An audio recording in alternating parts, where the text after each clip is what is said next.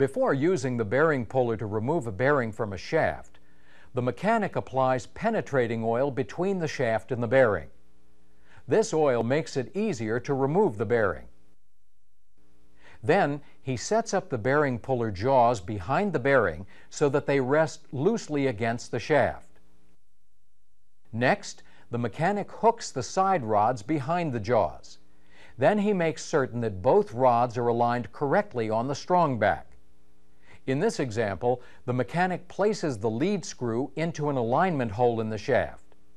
Then he tightens the lead screw.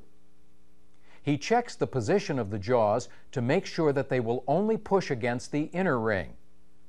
A good way to check the jaw position is to tighten the puller and then turn the bearing's outer ring.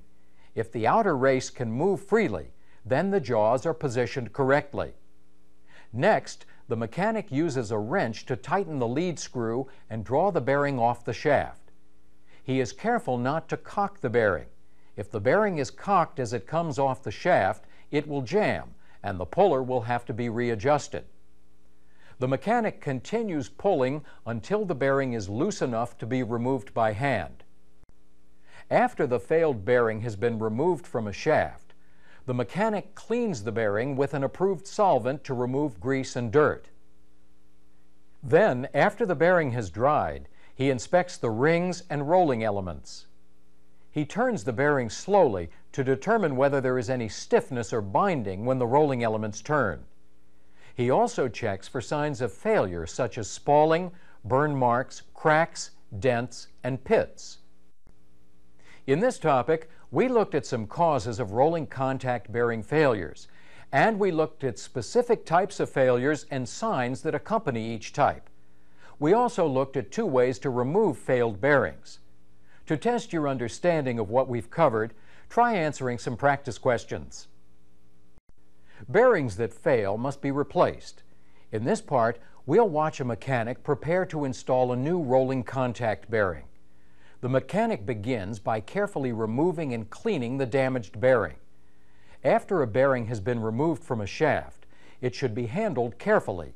It should not be left where it will get dirtier, and it should not be rotated, banged around, or dropped. Handling the bearing carelessly will only make the task of determining why it failed more difficult. In order to properly inspect the bearing, the mechanic must first clean it.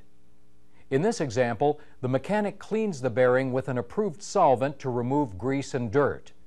Then, after the bearing has dried, he examines the bearing for signs of failure. He turns the bearing slowly to determine whether there is any stiffness or binding when the rolling elements turn. He also checks for signs of failure such as spalling, burn marks, cracks, dents, and pits. If the bearing has been damaged due to misalignment failure, lubrication failure, or thrust failure, the problems that caused the failure must be corrected. In this example, the bearing has simply worn out. The mechanic then selects the correct type of replacement bearing according to the manufacturer's specifications. He checks to make sure that the part number of the bearing specified by the manufacturer is the same as the part number on the replacement bearing. In this example, the mechanic's next step is to pack the new bearing with grease. Before installing the bearing, the mechanic measures the diameter of the shaft and the diameter of the inner ring with a micrometer to make sure that all the parts will fit together correctly. When all of these preparations have been completed, the replacement bearing can be installed.